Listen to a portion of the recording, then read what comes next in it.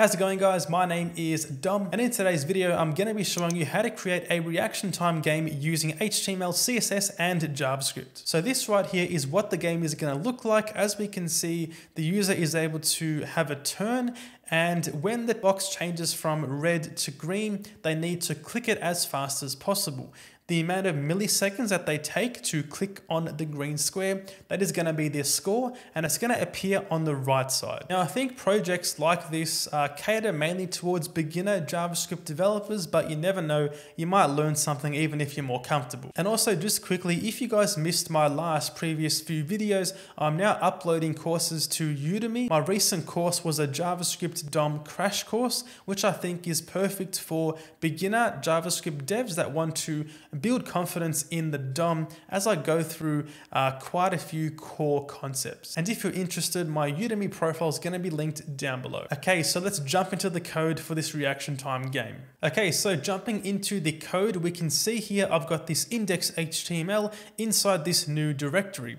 And I've also linked up a main.css file as well as a main.javascript file inside the head of my HTML. Now, it's very important you guys also use the defer attribute inside your script tag if you're going to be placing it inside the head. This just means that the JavaScript file is only going to execute once the document has been loaded, and it's going to avoid any errors with being unable to find HTML elements and so on. But we're going to be getting to that towards the later parts of this video, because the first two steps is going to be to write the HTML and the CSS before finally moving on to the JavaScript, all right? Now, inside this HTML file, I currently have nothing inside the body, and I've only set a page title. Inside the CSS file, it is empty, and the same thing goes for the JavaScript file, so we're going to be starting from scratch. Okay, cool. So let's begin by writing out the HTML for the reaction time game. So we're going to be creating a new div right here with a ID of app. So this is basically just the main container for the game itself. All right. Now, inside the app, okay, if I go back to the example from the beginning of today's video, we basically have these two sections inside this area. We have the main, click area, and we have the area to, list the score history. So let's go back inside here. We're going to need two divs inside the app, one for each area. So firstly, let's make a new div with a class of click-area. This will be the main red and green square. Now, inside the click area, we're going to also need a way to display some text to the user. So it says something like, as an example, your time was, and click to play again. So to display that text, we're going to be using another div inside here with a class of display-text. And we're just going to say here, welcome. Okay, click to start. So this right here is going to be the default text when the user first loads the page. We can now drop down here underneath the click area, and we can make a new div called recent-scores. And this right here is going to, of course, store every single recent score with a maximum of 5. So let's list every single score just like this using divs once again. And we can just say dash for when the page first loads up. And we can copy this a further 4 times, giving us 5 divs right there. So we are done with the HTML for this reaction time game. I'll save this, go back in the browser, go inside our HTML file here, and we get something like this. We have all of the dashes and we have that display text showing. So now it's going to be up to CSS to convert this right here into something like this right here. So how do we go about doing that? Well, going back inside the text editor, let's now head inside the main.css file. So first off, we're going to be targeting the ID of app. So for that primary container, we're going to be using CSS flexbox to position those two columns for the click area and the score history. So we'll say display flex. Now this one line, if I save this, go back in the browser, we now have all of the dashes appearing on the right side. So we automatically have this 2-column setup. Let's now expand on that. We're going to be setting a width of 500 pixels and a height of 300 pixels. And we're also going to be setting a font family here of sans serif and a font weight of bold, just to apply these font properties to every bit of text inside the app container. All right. I'll save this, go back in the browser, and we end up with something like this. Okay. Let's now move forward and drop down below the app, and we're going to be targeting the class of click area for that main red and green area that the user is going to click on. Now, we're going to be setting a flex grow here of 1.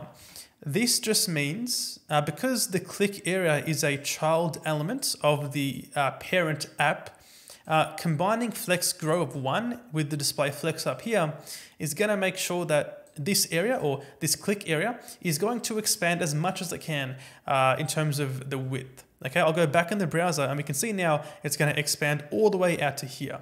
All right, cool. Back inside here now, we can also essentially use Flexbox to then center the text vertically, because currently the text is up here, right? So it's at the top of the actual container. So let's push it down to the center vertically. We can do this by setting this as a display of flex as well. So we have a flex box for the main parent and also a flex box inside the click area itself. So for this one, we can say align items of center. I'll save it, go back in the browser, and we get this right here. So now if we inspect this, we can see that the text is centered vertically inside the container. All right. Cool. We can now set a background here. We're going to be using #950000 for a dark red, and finally a cursor of pointer to finish off the click area. I'll save this, go back in the browser, and we have this right here. Cool. Let's now go back in the text editor and just minimize these two, and then drop down below to begin styling up the display text. Okay. Now, we're going to be setting firstly here a padding of 24 pixels. This is just to ensure there's always some space around the edges of the click area where the text is. Okay. We can also set a width of 100% here to ensure the text has the most possible space to expand. A text align of center is of course going to center that text. I'll just stop right here, go back in the browser, and we end up with something like this. If I inspect it, we get that full width, we have that padding, and of course the text is centered. Going back inside the CSS file, we can also set a font size of 24 pixels to make it a little bit larger, and lastly a color of white to make it stand out and make it a little bit more legible. Back in the browser, and we get this right here. Cool. We can now move on to styling up the recent scores. So I'll just go back in the index.html to just demonstrate or show the HTML again. So we've just styled up the click area and the display text. We can now minimize this and move on to the recent scores section. So for the recent scores container here, it's going to work in a similar fashion to the above two, in that we're going to be using flex. So we can say display flex right here. This is now going to allow us to create a 5-row sort of column where each item is going to be equal height. So going back to the original example, we can see that every single row inside this column has an equal height. So that's why we're going to be using Flexbox here, to achieve that same consistency. Going back inside the CSS file, we can now say flex direction column, and this is now going to create those rows. All right. Let's go back in the browser, and we don't get much of a difference here because obviously we have rows already. If I was to inspect this right here, we can see we currently have this going on. So we need to, of course, expand those widths and heights, and we're going to get to that very shortly. But to finish off the recent scores, we can also give this a width of 125 pixels. I'll save this, go back in the browser. We can see now that section is a little bit larger, okay? Just like this, right? So it's taking up a set width of 125. Now, in order to ensure that any text on this side doesn't then push this area aside, we can use a flex shrink of 0. And this just means, look, this width right here is not going to change under any circumstance when it comes to other content pushing it aside. All right, cool. We can now work on an individual score itself. So one of those 5 scores from the recent history. when it comes to these ones, we can use a flex grow of 1. And much like in the above example with the click area, this is going to make sure that every single score takes up the same amount of height. And it's also going to ensure that no other space is being left out at the bottom of the column. All right. We can also say here a display of flex, okay, and align items of center and a justify content of center. So these three properties combined are going to ensure that the text inside the score is going to be centered vertically and horizontally. I'll save this, go back in the browser, and we get something like this. We have that width applied, or, we can see here we have, the centered dashes. And of course, it's also going to take up the entire sort of height of that column right there. Okay, just like that. Cool. To finish off the score, we can set some padding. We can say padding here of 16 pixels just to ensure we have some extra space, at the edges as per usual. And lastly, we can just say target the class of score once again, :nth child odd. So we're saying here, look, for every odd score, we're going to change the background color. We'll say background and make it a light gray with EEE, just like that. I'll save it, go back in the browser, and we end up with something like this. So now this looks exactly like this one, aside from the font difference. So I'll quickly show you guys how you can include a new font on your web page. So if you head to fonts.google.com here, I'll leave a link to this below. It's a massive repository of open source fonts which you can use for your websites. So as an example, I'm going to choose Open Sans right here. And since we are only using the bold font weight, as I set it in the app container right up here, we only need to select the bold font style. So if I was to go down here, I can say, bold 700. I'll say select, and now it's going to generate these HTML link tags for this font. If I copy the code on the right side here, I'll just a bit of a zoom in for you guys, if I can. There we go. So if I copy this code on the right side here, then simply paste it inside the head of my document, just like this, I can now use the Open Sans font. I'll go back in the CSS and I'll say font family, Open Sans, sans serif, save it, go back in the browser, and we now have the Open Sans fonts applied. And these two now look extremely similar, aside from, of course, the content inside the elements. So we are done with the CSS and the HTML. Let's move on to the most important part, the JavaScript. Now, when it comes to the JavaScript, we're going to begin by defining some constants. We're going to be retrieving some HTML elements and also making some variables to keep track of the current state of the game. So let's firstly retrieve all of the HTML elements which we need to interact with in the JavaScript. So we'll say const click area equal to document.querySelector, then passing through here the class of click-area. And we're going to do the exact same thing twice more, this time for the display text to, of course, notify the user of their score, or if they can play again and so on. We can say here the class of display-text, just like that, as well as another constant called score elements. Okay, so this right here is actually going to be, it's going to be a query selector all, because there are multiple score elements. So there are 5 score elements here, which we need to, of course, update using JavaScript as the user plays the game. So we're going to retrieve every single score element using query selector all. And this right here is very similar to a standard array. Now, we're going to also define a new constant here called score history. It's going to be an empty array. So this right here is responsible for holding the user's score history. So if they were to, of course, play the game, they get a point, or they get a new reaction time from their game, right? Or their attempt. It's going to go inside this array as a new element. For example, 140 milliseconds, and it might be 320 milliseconds, and so on. So this right here keeps track of the user's score history.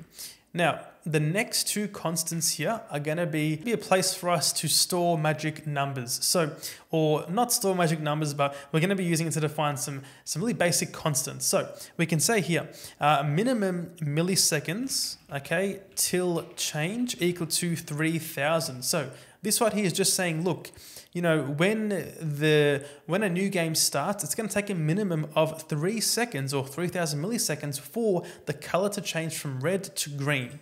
Now, the maximum time it will take is going to be 10,000 or 10 seconds. So like I said, just storing these values up here within constants so you can easily change them later on and you don't need to go through the code. All right. Cool. We have all of the constants set up. We can now move on to defining some variables which tell us the state of the game. So let's drop down here and we're going to say let milliseconds since epoch on timeout. So this right here is probably a poorly named variable, but basically it's going to tell us how many milliseconds since epoch at the time in which the color changes from red to green. So this is used in the calculation to find out how many milliseconds the user takes to react. So it's going to make a lot more sense towards the end of this JavaScript section, but for now, let's define that variable right up there, as well as the second variable here called waiting for click. This is going to be defaulting to false, and basically when waiting for click is true, that just means we're waiting for the user to click on the green area once it has changed from red to green. So once again, these are going to make a lot more sense as we go through and begin coding our game right here. So let's hop down below. We can now define a function called play.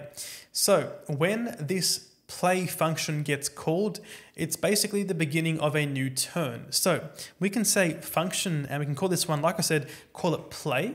Now, inside here, we're going to need to immediately define how many milliseconds it will take for the color to change from red to green. So there are two sort of areas of this JavaScript code here which involve milliseconds. The first one is, like I said, defining that time for it to change. And the second time we're using milliseconds is when we're trying to measure how long it took the user to, of course, click the square.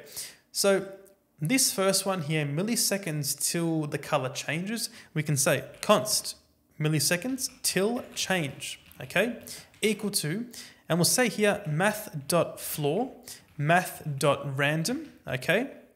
Then we can say times, and then inside here within brackets, we can simply say maximum milliseconds till change minus minimum milliseconds till change, then simply add at the end of this plus minimum milliseconds till change. So this is a very long line of code with heaps of characters, but basically this one here is going to generate a random number between 3000 and 10,000. So math.random, we're going to multiply it by our basically 10 minus 7, so sorry, 10 minus 3, so 7 seconds. If this happens to be 7, we're going to add 3 to give us 10.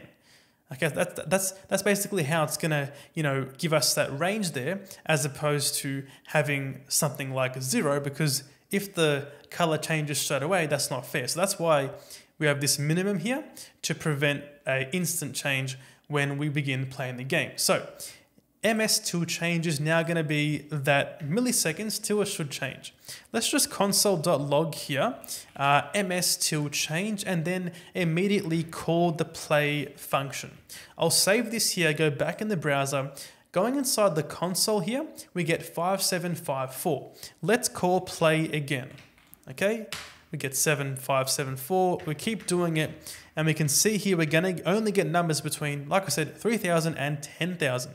So we have the code ready to define, or we now know how much time to wait before changing the color. Okay. Now, when you begin to play a new round, we're also going to remove the current background color. So we'll say here, click area.style.background color, okay, is equal to null.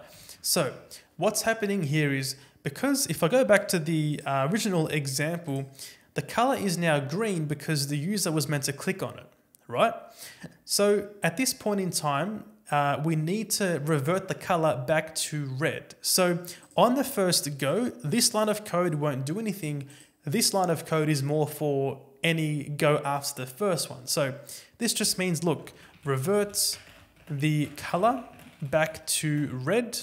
And the reason why this works is because by setting it to null on the inline style, it's going to fall back to the CSS, which is the background of red, of course, giving us that red background. Cool. We can also say display text.text content equal to an empty string, just to immediately remove any text which displays in the center of the square. Back in the browser, and by calling the play method, as we did straight away on the bottom here, we can see the text is now, gone. All right. Let's hop back inside here now. We can now get to the interesting part where we can say set timeout. So by calling set timeout, it allows us to run some code after a set amount of milliseconds. So this function inside here is going to run after milliseconds till change, of course, our random number. So at this point in time, we now need to change that color back to green, or change it to green, should I say. So we'll say here, click area dot style dot background color equal to, I'm going to use the decode green here of 009578. Okay. Then I'm going to say waiting for click is true, because now we're, the background is now green. So let's wait for the click from the user. Okay. One last thing to do here is also going to be to set the milliseconds since epoch on timeout. So we'll say here date.now. Okay, date.now is going to give you the amount of milliseconds since January 1st, 1970. When the user clicks on the green square, we're going to compare this value to the current milliseconds since epoch, or Jan 1st, 1970. So that's how we're going to find out the gap and how much time the user has taken to, of course, click on the square. So let's just stop right here, okay? We're going to call the play method or the play function straight away. So go back in the browser, I'll hit refresh here. We're going to wait between 3 and 10 seconds here. Okay, keep waiting. It's green. So now we have waiting for click is true, and milliseconds since epoch on timeout is this large number right here. Okay, if I was to do, for example, date.now minus milliseconds since epoch on timeout, it's been 17 seconds or 17,000 milliseconds since this code has ran. Okay, so that's the reaction time if I was to click on it when I called date.now. So with all this being said, let's go back in the JavaScript here. Now we can remove this play and replace it with an event listener on the click area. So we're going to react when the user clicks on the main area. So we'll say here, click area.add event listener. We're going to add the click event just like this. And we'll say, okay, cool. The user has clicked on the, on the massive area. If we're currently waiting for them to click on that area, we can do some logic. Otherwise, if they're not playing or they're not, waiting for the color to change, we can simply call the play function. So now, because waiting for click is false on page load, this part should run. Let's go back in the browser, click on the square, and the text disappears, and it's now waiting to change to green, and there it goes. Cool. So let's go back inside here now and write some code inside this block here to, of course, measure the user's reaction time. We're going to say const score is equal to date.now, giving us that milliseconds since 1970, once again, minus the one we saved from earlier inside the set timeout. So between this point in time and this point in time, that's their reaction time. All right, cool. We can now say waiting for click is false. They are no longer waiting to click, or we're not, okay, waiting. Then we're going to say display text.text content equal to, now using the backticks on the one or near the one on your keyboard, we can use JavaScript template strings here to say your time was, then we can pass through here using the $ and curly braces, the score, then it will say milliseconds, exclamation mark, click to play again. If the user clicks again, it's now going to go down here and of course repeat that cycle. I'll save this, go back in the browser, click on this, and we're going to test my reaction time. So hopefully it's not bad. That was not bad. So 449 milliseconds, and we can see it, click it again, and it's going to restart the game. So we've got the main process down. We now need to work on the score on the right side. So going back inside here, once I've clicked on the square when it's green, we're going to call a function called add score. Add score is going to take through the score which the user has just received. So we can now define this function called add score. And as the name suggests, it's going to simply add the score to the right side. We'll say function add score, accepting a score in milliseconds. Okay. Now with this one, we're going to say, look, score history dot unshift and pass in the score. Now, score history is from earlier on where we defined that array of scores, okay? Unshift is going to add the score to the array. Unlike push, which adds it to the end of the array, unshift adds it to the beginning of the array. So basically, your most recent score is always in the first index of the array or index 0. This is important because by doing it this way, their most recent score is always going to appear on the top of the right side, okay? So add score to array in index 0, okay? Everything else is going to be pushed to the side. So one step down. Now, dropping down here, we can say for, and we're going to be using a for let I loop this time. We're going to say for let I equal to 0, I less than score history dot length, I plus plus. We can say here const score is equal to score history at index I. So we're just simply looping through every single score inside the history here. And now, of course, score is a number in milliseconds from the user's score history. Okay, we can now say, all right, score elements. So the array of 5 elements right up here. Score elements at index I is equal to, or my mistake, dot text content is equal to. And we just say here using template strings, once again, we can say score and then in milliseconds. So we're looping through the array, we're adding, or we're then grabbing the score element, so one of these 5 divs here, at the corresponding index and updating its text to be the score and then milliseconds. Let's save this, go back in the browser here. We're going to play the game, click on it and wait a bit more, something like this, 371, and of course it's appearing on the right side. Let's do it again, okay?